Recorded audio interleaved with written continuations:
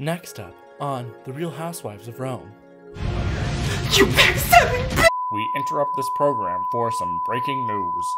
Pompey the Great is running for consul. But is he really great? He's not even from Rome. And he got all his power from his dad.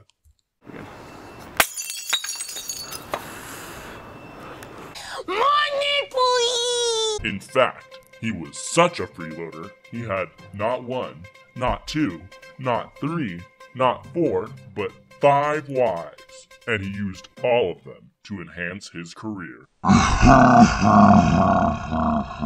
Now let's see what the people of Rome have to say about a true leader. Marcus Licinius Crassus is the perfect candidate for Rome. He saved the innocent people of Rome from the nasty, bloodthirsty slaves who rebelled against their own country. Good job, Crassus. Crassus is one of the richest men in Rome.